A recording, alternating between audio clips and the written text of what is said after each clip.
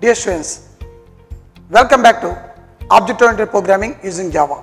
This is V.S. Kumar, Department of Computer Science, Archer Degree College, Kakinada.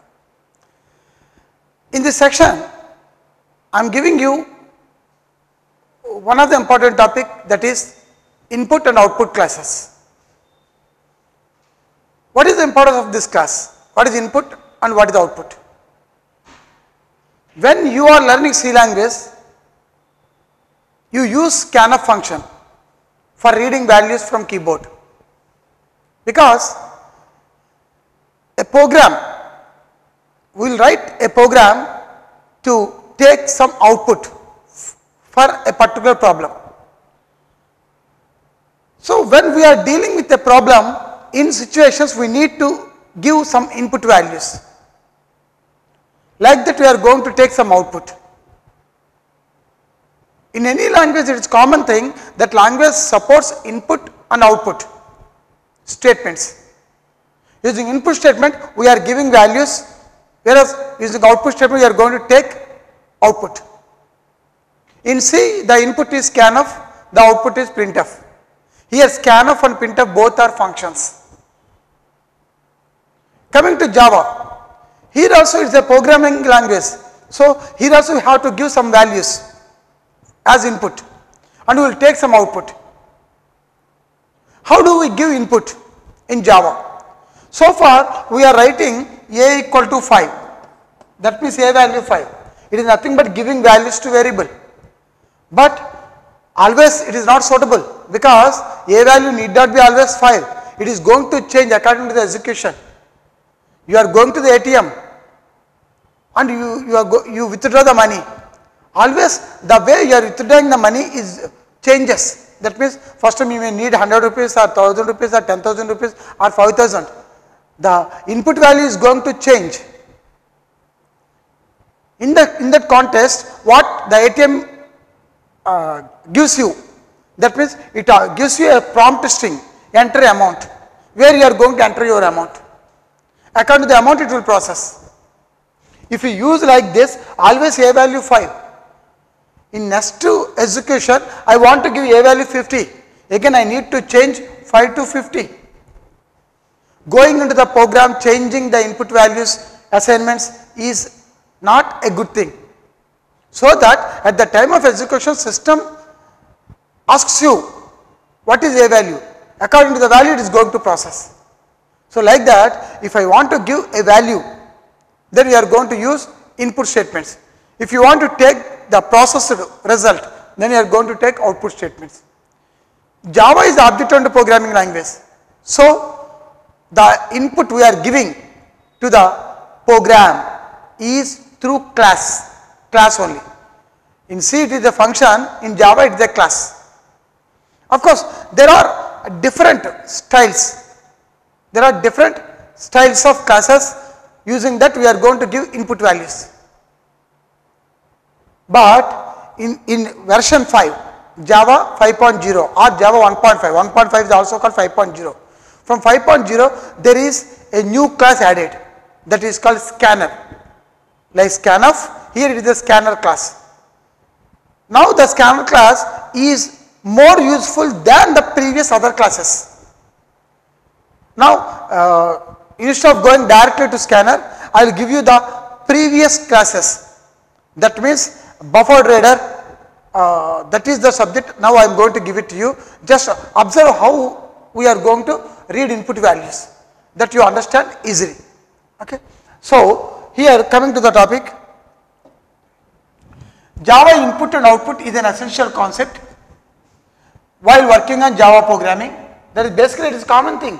Any programming language, it is important that the language must support input and output. It consists of elements such as input, output and stream.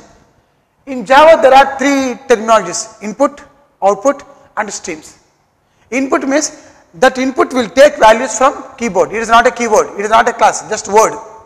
Output is a word which produces the answer. Then what is stream? How the values will pass from within the computer. The method or the technique, how the values, the given input values to output, how the values will transfer, that is called it as stream. The input is the data that we give to the program. The output is the data what we receive from the program in the form of result. Now coming to the stream. Stream is the technique. For example, I given a value 10. How this 10 will be transferred? Maybe it will be transferred in the form of a byte. That means bits. Okay? Or it may go on in the form of ASCII, text format or binary format. What it may be. The way how the data is transferred, that is represented through stream. Stream represents flow of data or the sequence of data. What will the data? For example, take an example. I want to enter Kumar. Now K will go, along with K U, along with M, along with A, along with R. It is like that. What are the bits are there? What the bits are generated from Kumar, that bits will transfer one after another like a stream. That is called it as sequence of data, okay, or flow of data.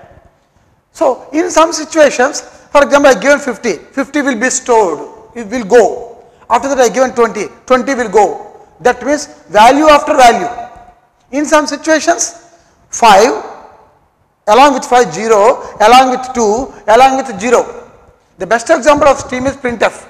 In printf where you are going to see, when you are printing anything to printf in C language, it follows a stream. Using the stream, whatever the outputs, for example A value, B value, C value, all these three values will combine and go. For example, A, B, C, the three variables having 10, 20, 30. The output you get 10, 20, 30. It looks like 1,02,030. But actually here there are three numbers, 10 is different, 20 is different, 30 is different, because this is the flow of stream. As usual, you are going to give your data accordingly, but the way the stream will take the values is going to change.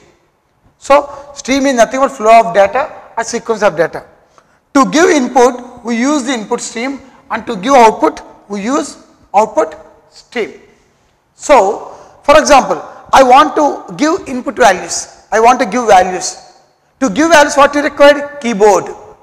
Through keyboard, we are giving values. We say that this input stream is called keyboard. I process my result.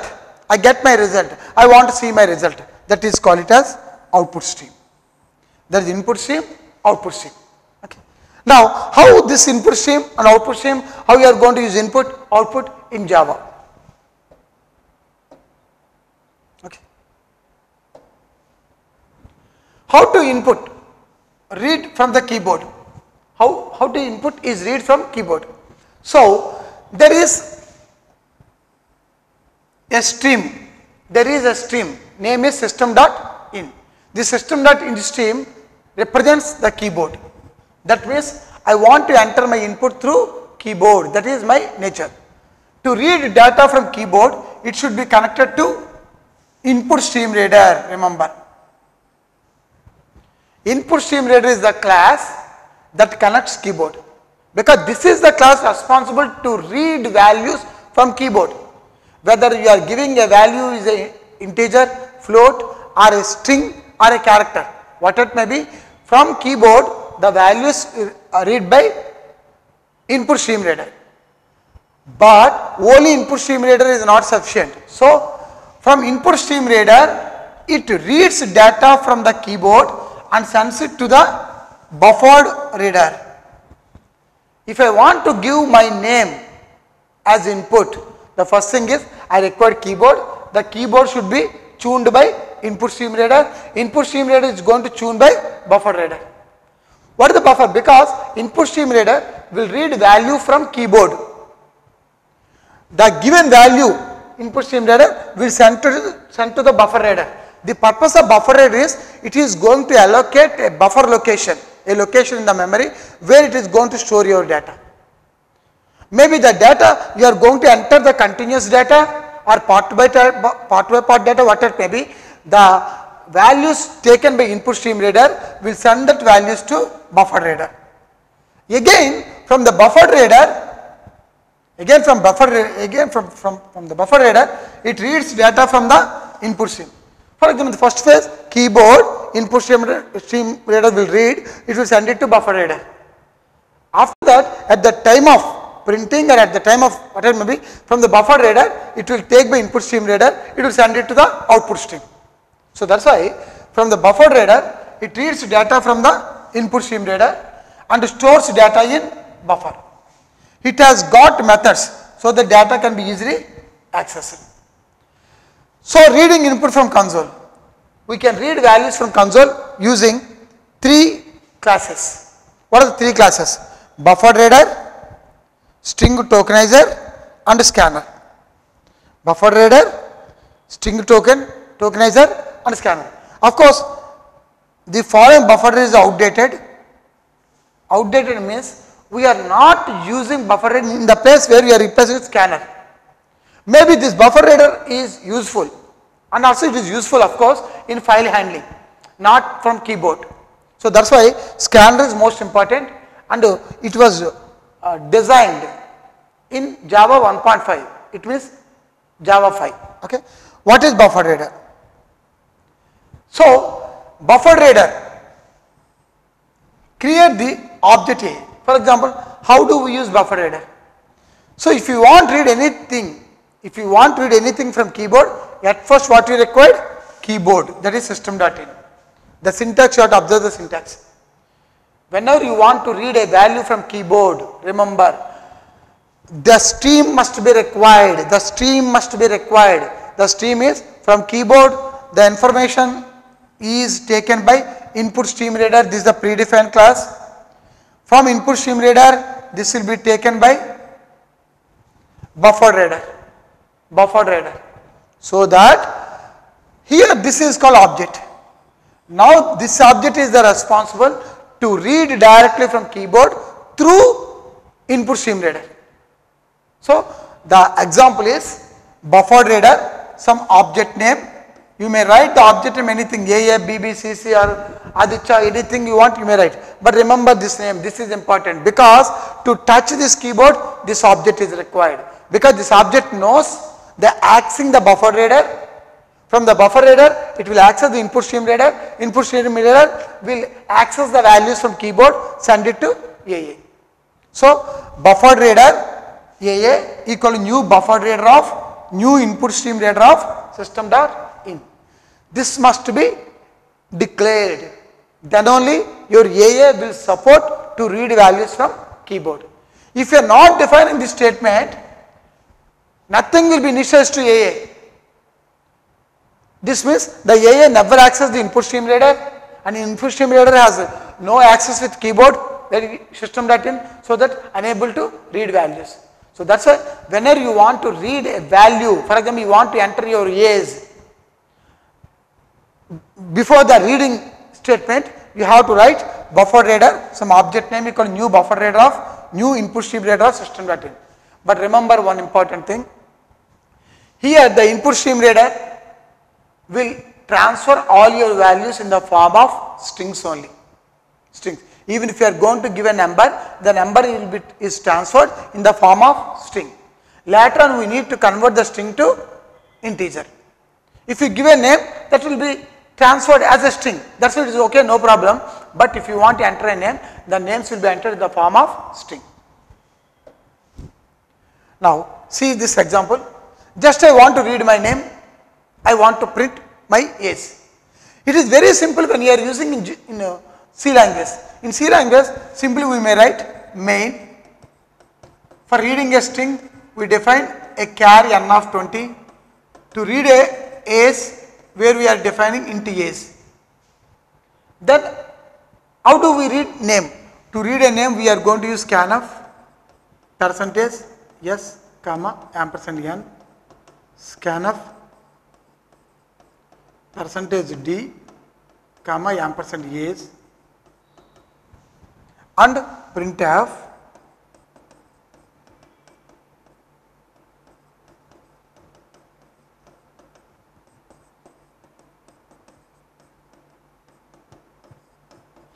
this is my program.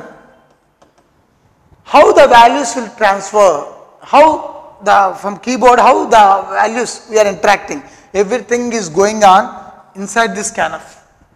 That's why, but in Java it is not like that. You are going to frame it from keyboard system dot into input stream reader, from input stream reader to buffer stream reader, that will be assigned to the object. With the help of the object you are going to read. But here it is not like that, where we are going to read. So scanf, name you are going to enter, where age you are going to enter. I am printing name and age. Of course percentages, percentage you are already aware, but this is the program.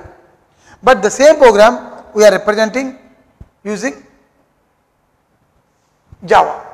So I told you already, class name, public static void main, you are already aware.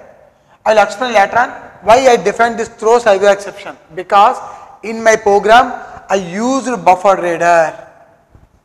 Whenever you are using buffer reader, it is important to define throws IO exception. This is called exception handling. That is a very big subject in Java, I will tell you later. But IO exception is the parent class.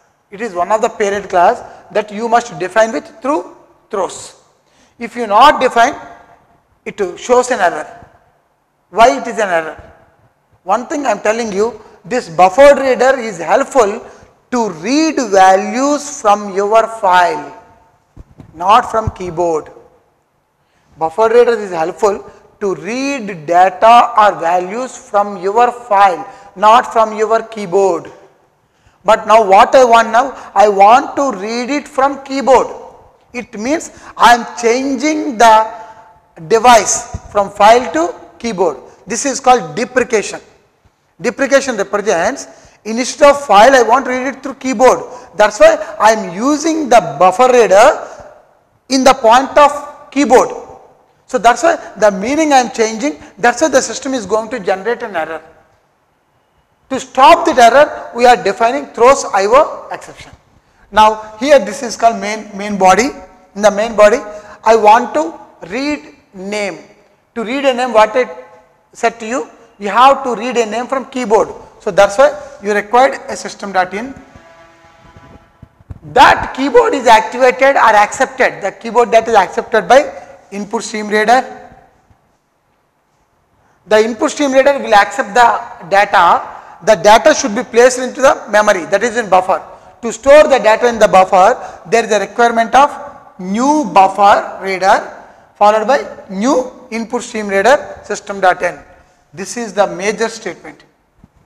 If you not declare this instruction, it means your input stream reader will not accept from keyboard.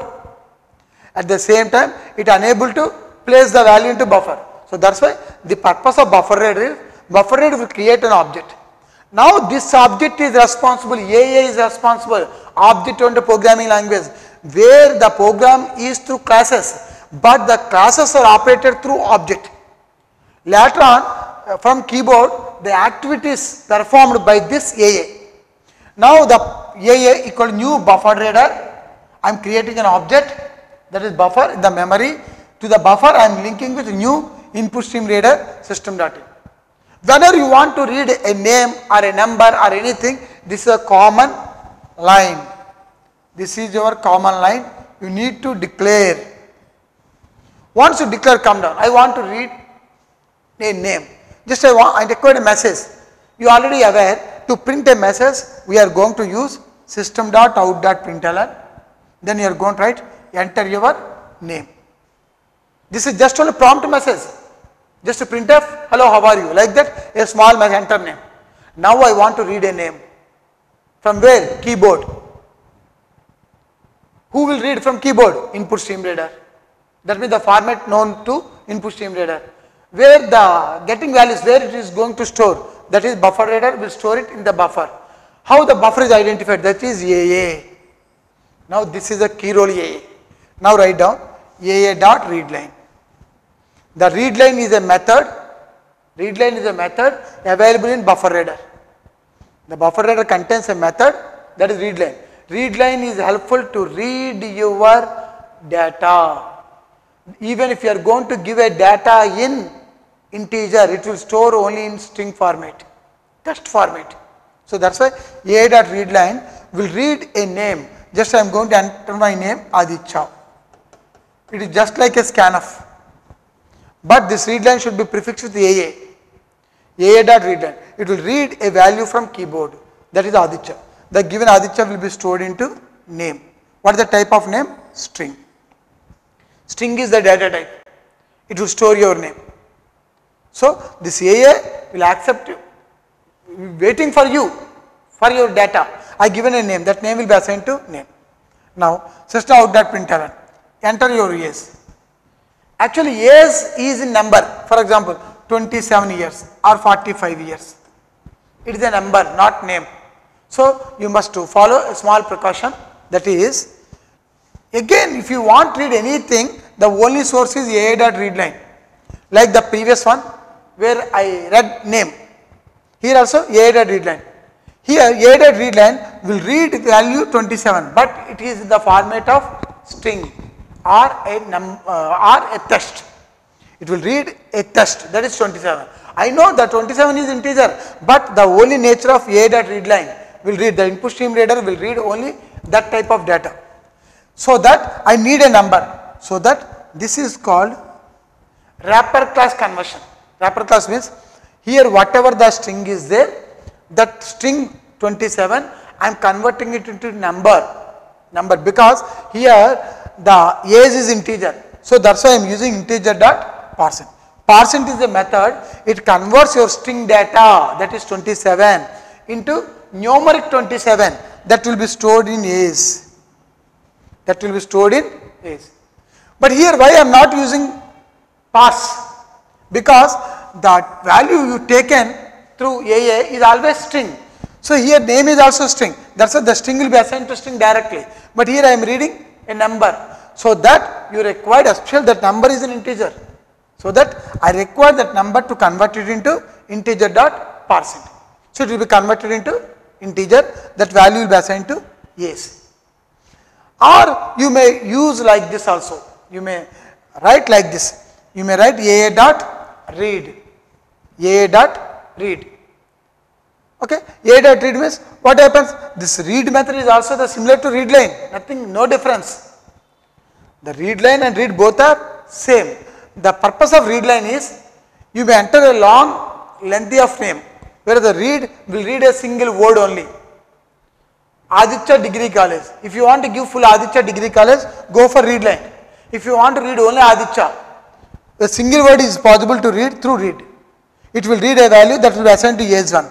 Of course, remember, here also you are going to mention integer dot %. Okay, leave this line. You confused. This is the way how you are going to read integer. Now, I want to print my name and age. Again, to print name, we use printf. Here I am using system.out.println, where I am writing I am. It will be a message followed by this concatenation. Here you should not use commas. From one string and the variable are separated with plus concatenation. So what is the name I entered? Aditya. So I am Aditya. Plus it will give you a space, because here there is a space followed by yes. Yes, I given 27. Of course 27 is in number format because I converted integer dot %. After yes, I use another string. I combined with plus concatenation. It will print years old. I am Aditya, 27 years old. This is the message, you get it. Okay. So remember one important thing. Whenever you want to read a value through keyboard in Java, remember you have to define this buffer reader, some object name equal to new buffer reader of new input stream reader of system.in. Then only it is possible. If you want to read a name like this, if you want to read your college name, then define string some C or college equal to AA.readline, because already I activated AA. Whenever you are going to use buffer reader, input stream reader, okay, these two classes, for example, buffer reader, input stream reader, both are possible with the help of IO. Whereas when you are going to use system and string, whenever you are going to use these two strings, for example, here you are going to use string. Here I am going to use string. Here I am going to use system. Here also I am going to use system. Whenever there is a system and string, you need to define lang package, not IO. These two predefined classes are available in IO. The system and string class both are available in lang package. That is java.io.start. See here clearly. Whenever there is a buffer header and input stream header, it is common thing. You need to define import java.io.start. Here IO is called package, predefined package. In that package, the meaning of this buffer header, input stream header information will be there. When you are going to use system and string, it is important to define import java.lang.start. Lang means for string and system. By default, if you are going to use string and system, no need to define this lang because it automatically will be loaded. Like stdio.h in C language, this following lang package is default loading loader class. Okay, that's why it will be loaded automatically. Whereas if you are using buffer header and input stream header, it is compulsory. And another important thing, whenever you are going to use buffer header, it is important that you define a word at the end of string args, throws IO exception. IOE must be in capital letters, input output exception, because actually the purpose of buffer header is to read from file, but here I am reading through keyboard where the problem arises. That is why to stop that problem we are using IO exception. Okay, this is your example program. You may type this program directly and you compile it, you run it. The system will ask you enter your name, give your name, that name will be stored in name. It will ask you age, you have to enter the age. The age is converted into integer, that will be stored in age. Leave this line, not required. Okay, then you are going to print. Okay, so this is a small example. Now I will show you a real example. Just I want to add two numbers. Add two numbers using buffer header. Of course, nowadays we are not using this buffer header. Instead, we go and use scanner. But for an example point of view, I am telling you. Okay. So as usual, there is a class name. This is a class name. Add to buffer header. That means this program is based on buffer header. That's why adding two numbers. This is a class name. If you feel it difficult to write that much of class name, you may write class example. And publish static void main, as you know already. Here I am using buffer header, so I am writing throws IO exception. In the next line I need three variables. I am taking the first number is number 1, number 2. Yeah, these three variables are the type of integer. These three are the integers. So that in the system there will be a variable number 1, number 2 and followed by add. Add is the variable where I want to store. Just like ABC, assume that. Instead ABC I am going to give number 1, number 2 add. Now I want to read values from keyboard. To read values from keyboard, what will be required? Buffer header, some object name, BR I taken. Any name you want you can take. New buffer header of new, input stream header of system.in. That's all. That's all. This is a declaration. The declaration causes what happened? It will create an object BR. Now BR is the responsible, from that place we are going to read values. Okay. See this order line, buffer header, BR equal new buffer header of new, input stream header of system.in. Now I want to read my first number.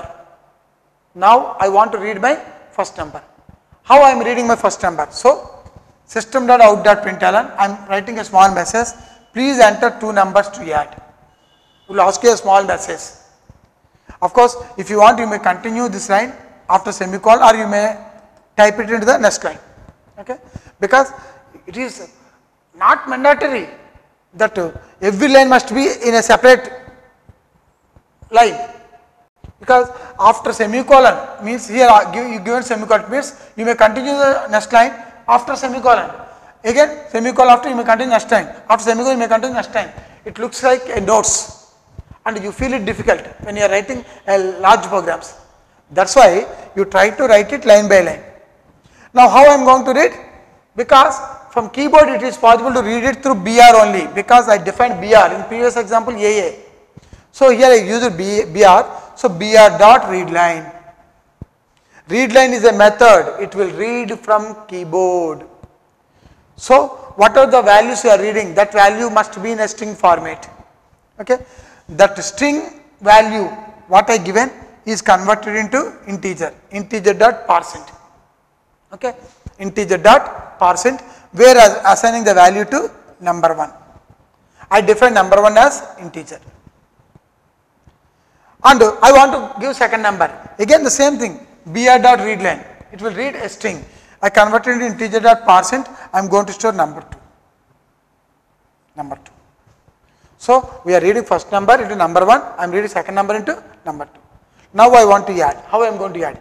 Add equal to number 1 plus number 2. Number 1 plus number 2. Then you get the answer add. So system out dot println add two numbers using buffer reader add. That means it will show the add two numbers. Assume I given 5 and 2. It will show you the answer 7. This is the way. Now see once again. So here I am reading my first number with the help of br dot read line. The given string I want to store it into number 1. Number 1 is already integer. To convert the string into number, I am going to use integer dot %. For suppose if you want to give two float numbers, then you write this float a. Assume float a. I wanted float value. So a equal to what you are going to read? Leave this. I am not converting to integer type, float type. So that's why I need to give float. Here I is capital, here I is capital.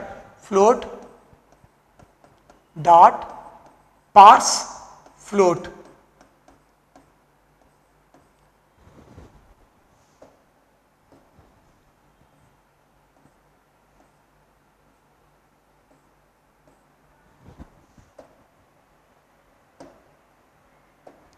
Here I am going to use parse float of what is my object name? br dot read line. That's all. Here br dot read line will read a string. That string we are converting into float type. That float will be stored into a. This is the order what we are going to follow. So this is the construction. In the construction, buffer reader we are using, that is br, and br we are reading a string, we are converting. To convert a string to integer, use integer dot %. To convert a string into float, use float dot parse float. This should be capital. Here the I is capital and %, I is capital. Here also I is in capital, I is in capital. Okay. So this is the way. And remember one important thing, whenever there is a buffer reader, it is common thing that you define import java.io.start. Import java.io.start. It will read a string type. So, sorry, this package is useful to identify the class buffer reader followed by input stream reader. These two classes are belongs to this package. Okay, the one thing I told you already. Whenever you are writing a buffer reader, it is common thing that you define throws IO exception. It means always buffer reader will read values from file, but initially I want to read it through keyboard. That's why I given system.in. The system.in represents a stream from keyboard. Okay. So we are changing the meaning from file to keyboard. That's why we are defining throws IO exception. Okay.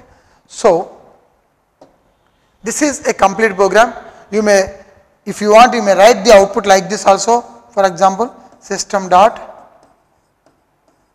out dot println double quotation result, give plus, don't give comma, where result is there we add. That's all. You may write, instead of writing such a line, you may write it. Here S is in capital letter. Capital letter will mark with underline. The remaining everything will be small. So this is my small program. Dear students, observe this program, that is buffer reader. Of course, learning a new class or the old class, it is important for us, because in the interviews if they ask you what is buffer reader, you must be in the position to tell.